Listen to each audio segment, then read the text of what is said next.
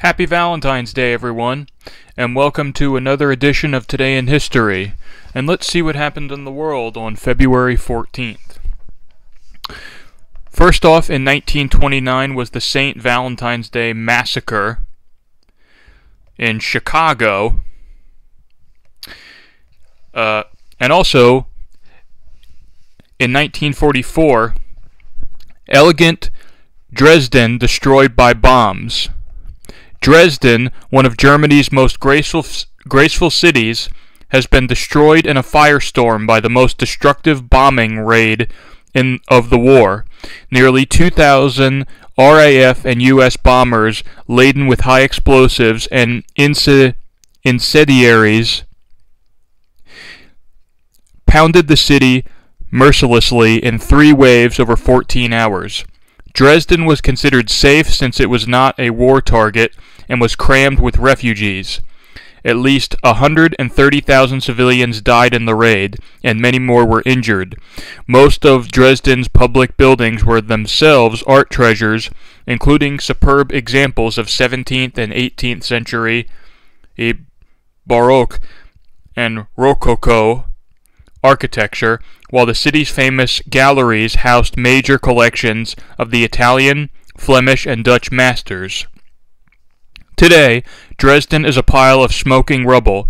Air Chief Marshal Arthur "Bomber" Harris, head of the RFA Bomber Command, is facing a storm of criticism over the raid, both on humane grounds and strategical. Senior Allied planners wanted to attack military targets, but Harris claims his terror bombing tactics will destroy the German will to fight. And then finally we have some birthdays. First off, Christopher Scholes, who was born in 1819. He was the inventor of the typewriter. We also have Carl Bernstein, who was born in 1944, an American journalist who, with Bob Woodward, exposed the Watergate scandal that led to the resignation of President Richard Nixon in 1974.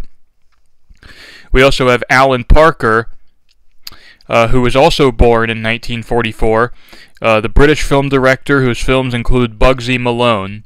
And finally, we have the last birthday we have to share is Drew Bledsoe, a former NFL quarterback who played for the New England Patriots, as well as the Buffalo Bills and the Dallas Cowboys.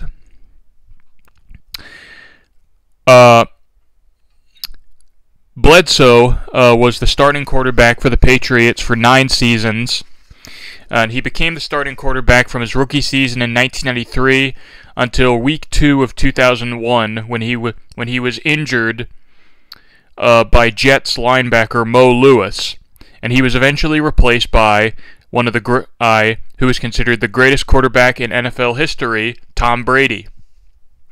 That's all for Today in History. Happy Valentine's Day, and please remember to like this video, share it with your friends, comment down below, and please subscribe. I will see you next time.